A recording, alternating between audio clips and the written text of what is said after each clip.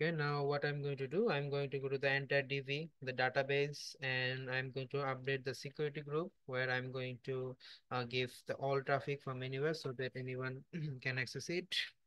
So for that, okay, let's just go to my database. Let's see if it actually done creating. If I give a reload in here, see it's available. Click on the enter DB. Then if I see the security groups in here, click on it.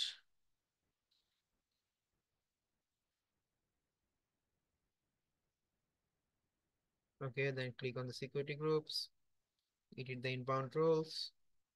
I can delete it. Either delete this one and add role, which will be from all traffic. Custom will be anywhere from my before and save the rules.